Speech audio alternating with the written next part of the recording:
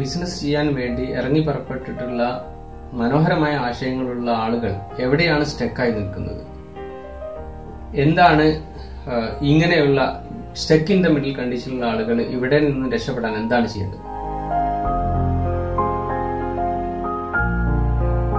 Business തുടങ്ങുന്നതിന് മുമ്പ് നാം എല്ലാവരും ബിസിനസ് പ്ലാൻ ചെയ്യാറുണ്ട്. ഐഡിയേഷൻ സ്റ്റേജ് കഴിഞ്ഞത് പ്ലാനിങ്ങിലേക്ക് പോകാറുണ്ട്. പക്ഷെ ബിസിനസ് പ്ലാൻ ചെയ്ത് അത് എക്സിക്യൂട്ട് ചെയ്യാൻ സാധിക്കാതെ അത് വളരെ ലാഗ് ചെയ്ത് എൻ്റെ എക്സിക്യൂഷനിൽ ഫെയിലിയർ ആവുന്ന ഒരുപാട് ആളുകളെ നാം കാണാറുണ്ട് നമുക്ക് ചുറ്റും. എന്താണ് ഇങ്ങനെ ഒരു പ്ലാനിങ് സ്റ്റേജൊക്കെ കഴിഞ്ഞ് അത് എക്സിക്യൂഷനിലേക്ക് പോകുന്നതിന് മുമ്പ് പരാജയപ്പെടുന്ന ഒരു സിറ്റുവേഷൻ ക്രിയേറ്റ് ചെയ്യപ്പെടാൻ കാരണം? ഇത്തരത്തിലുള്ള ആളുകൾക്ക് വളരെ വലിയ ഐഡിയാസ് ഉണ്ടാവും. ഈ ലോക സൊസൈറ്റി സംവിധാനത്തെ തന്നെ മാറ്റിമറിക്കാവുന്ന നിലവിലുള്ള സന്നാഹങ്ങളെ മാറ്റാവുന്ന വളരെ ഡിസ്ട്രപ്റ്റീവ് ആയിട്ടുള്ള ഐഡിയാസ്, ഇന്നോവേഷൻസ് ഒക്കെ ഉള്ള ആളുകൾ. പക്ഷെ അത് എക്സിക്യൂട്ട് ചെയ്യുന്ന സമയത്ത് പരാജയപ്പെടുന്ന, എക്സിക്യൂഷനിലേക്ക് മൂവ് ചെയ്യുന്ന സമയത്ത് പരാജയപ്പെടുന്ന ഒരു സാഹചര്യം പലപ്പോഴും ശ്രദ്ധയിൽപ്പെട്ടിട്ടുണ്ട്. എന്തുകൊണ്ടാണ് ഇങ്ങനെ ഒരു അത് എക്സിക്യൂഷനിലേക്ക് പോകുന്നതിന് മുമ്പ് പരാജയപ്പെടുന്ന ഈ ഒരു സിറ്റുവേഷൻ എന്തുകൊണ്ടാണ് ക്രിയേറ്റ് ചെയ്യപ്പെടുന്നത്? ഈ ആളുകൾ ഇത്തരത്തിൽ നമ്മുടെ ശ്രദ്ധയിൽ വരുന്ന ഈ ആളുകൾ പലപ്പോഴും വലിയ വിദ്യാഭ്യാസമൊക്കെ നേടി വലിയ കമ്പനികളിലൊക്കെ ജോലി ചെയ്ത് ആ ജോലി രാജിവെച്ച് ഇത്തരത്തിലുള്ള എന്റർപ്രണർഷിപ്പിലേക്ക് വരുന്ന ആളുകളായിരിക്കും പലപ്പോഴും.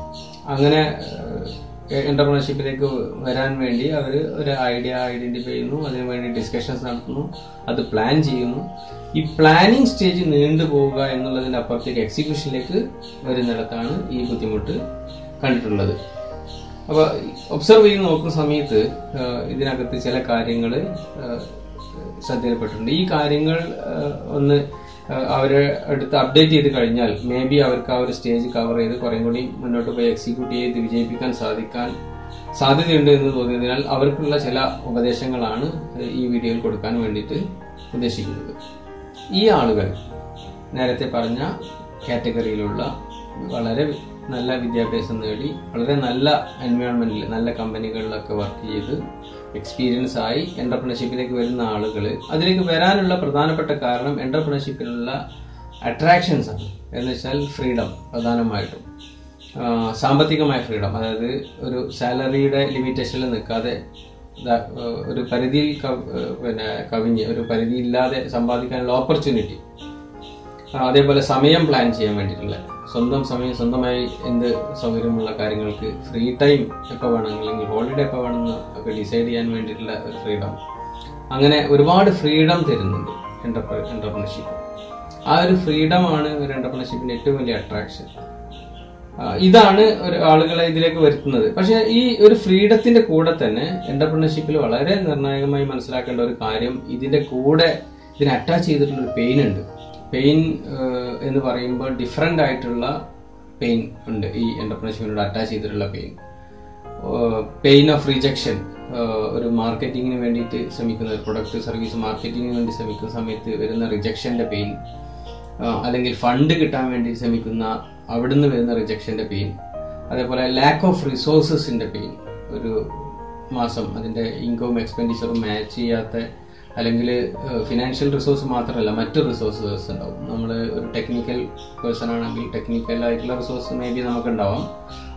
അപ്പോൾ മേ ബി മാർക്കറ്റിംഗ് റിസോഴ്സ്, അല്ലെങ്കിൽ മാർക്കറ്റിംഗ് പേഴ്സൺ ആണെങ്കിൽ ടെക്നിക്കൽ, അങ്ങനെ റിസോഴ്സസ് മാച്ച് ചെയ്യാതെ അതുമുഖേന ഉണ്ടാകുന്ന ഭയങ്കരമായിട്ടുള്ള സ്ട്രെസ്, പെയിൻ, ഫാമിലി പ്രഷർ.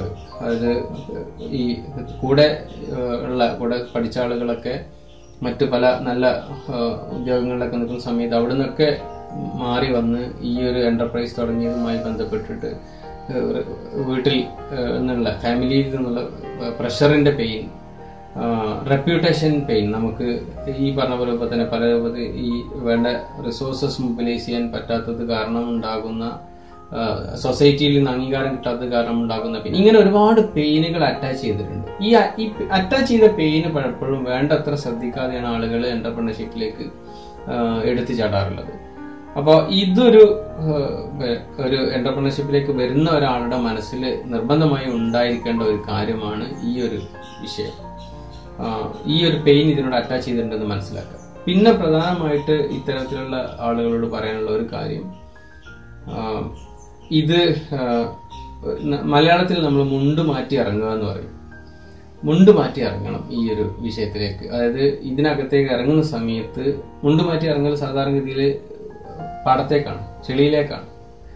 അവിടെ ഇറങ്ങുന്ന സമയത്ത് അതിൽ ചളിയുണ്ട്, വെള്ളമുണ്ട്, അങ്ങനെ പല അസൗകര്യങ്ങളുണ്ട്, നമുക്ക് കംഫർട്ടബിൾ അല്ലാത്ത സിറ്റുവേഷൻസ് ഉണ്ട്. ആ സിറ്റുവേഷൻസ് അതിന്റെ യഥാർത്ഥത്തിൽ ഉള്ളതാണ്, അത് ഇതിന്റെ കൂടെ ഉള്ളതാണ്. ആ സിറ്റുവേഷൻ ഫേസ് ചെയ്യാൻ വേണ്ടിയുള്ള മാനസികാവസ്ഥയിൽ എന്റർപ്രണർഷിപ്പിലേക്ക് വരുന്ന കൂടിയിട്ട് അത് ഒരു പെയിൻഫുൾ ആയിട്ടുള്ള സംഗതിയായിട്ട് മാറും.